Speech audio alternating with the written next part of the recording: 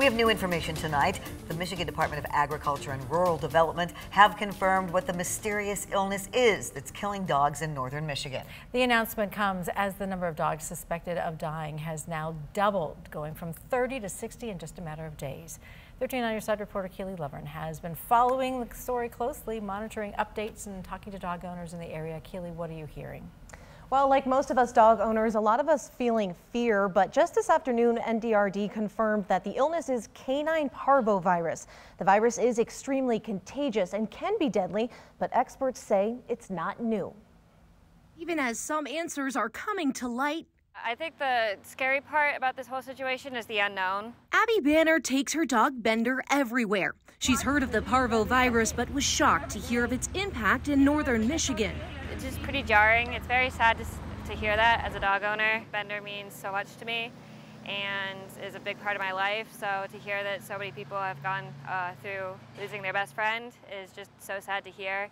The Michigan Department of Agriculture and Rural Development said that the dogs who died of the virus so far did not have a history of complete vaccination. But some are still concerned because there were some negative tests of parvo for those animals. It's not something that's unknown here in the Kent County and Grand Rapids area.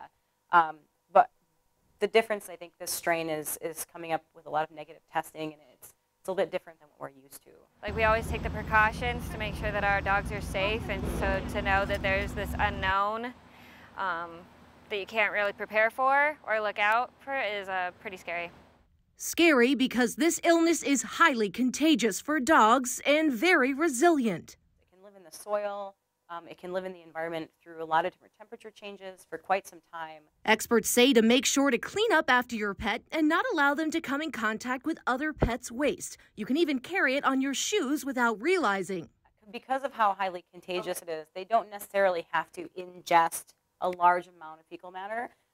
But if they ingest that, the particles, that's kind of what kicks that off. The state says the illness is most deadly for puppies and for dogs that have not been vaccinated. So if your dog is all up to date, they say the recent cases should not cause owners to drastically change how they care for their dogs or where they take them. But even still, Bender and I are definitely not going to be going to a dog park anytime soon.